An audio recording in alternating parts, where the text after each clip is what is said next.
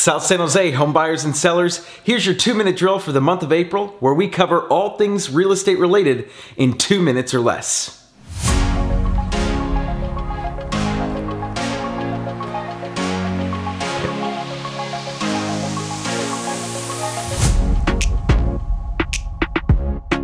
This is Danny Gould with the Selling Silicon Valley Group. Welcome everyone to a very special shelter-in-place edition of the 2-minute drill. Now, before we get started, I wanted to see down in the comment section below, leave your comment as to whether you think the housing market here in South San Jose is going to depreciate, stay neutral, or appreciate after or post shelter-in-place. There's arguments to be made for all three, so I'm curious to see what all of you have to say. Now, let's get started, everyone. We're super high-tech here, so let's start our timer in 3, 2, 1, go. Okay, so when you look at the graphs down below, you'll see that the sales price to list price ratio is through the charts for the single family sector at 109%.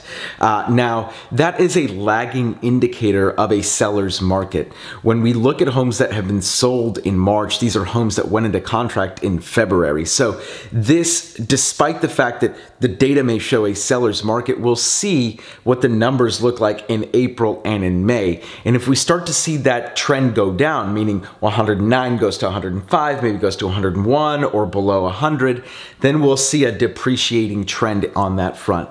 Same thing goes for the condo and the townhome sector. We're still at 101% sales price to list price ratio. So we'll see how all of this plays out post shelter in place. Another thing worth noting, homes aren't staying on the market very long in either sector. You see 13 days on market and in the single family sector and 22 days with the condo and the townhome sector in the South San Jose region. Now, something to note is that in a lot of other areas in Santa Clara County, we're seeing a depreciating trend or a lower amount of active inventory in the month of March as compared to the month of February. But in both sectors here in South San Jose, we're seeing that number rise. Now, when will the rubber meet the road? When will demand fall far below what the active inventory supply is? That hasn't happened yet. But keep your eye on that, because if inventory continues to rise, despite in many other areas the inventory falling, and the buyer demand falling as well because of all of the uncertainty and everything that's going on in the shelter-in-place, I guess, modality that we'll call it.